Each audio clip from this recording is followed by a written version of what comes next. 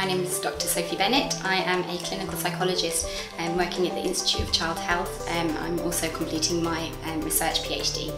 So I'm part of a research team that looks at the mental health of children and young people with chronic illnesses more generally, but particularly focuses on young people with epilepsy.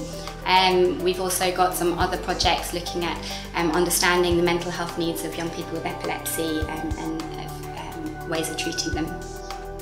I think it's probably the most rewarding job that I've ever had, and I think that's probably because of the families that we work with. I think I'm using a very short-term intervention, and actually it seems to have a big impact on the families, and the families that we work with have some real struggles in their day-to-day life, and it's nice to think that we can maybe do something small to help them. And the winner is Dr. Sophie Bennett.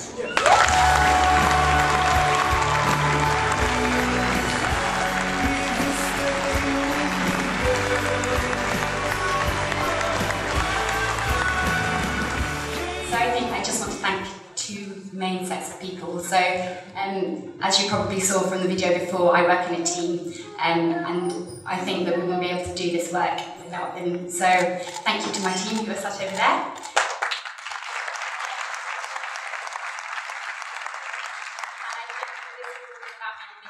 And we do hope that we do make a difference to the families we work with. And I think mainly it's thank you to them, because they're amazing.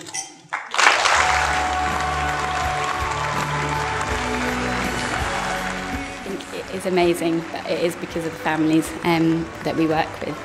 They're really inspirational, so it's really nice that we can do something for them. So we know young people with epilepsy often have other difficulties apart from seizures, so they may have problems with emotions or behaviour, and that's actually quite common.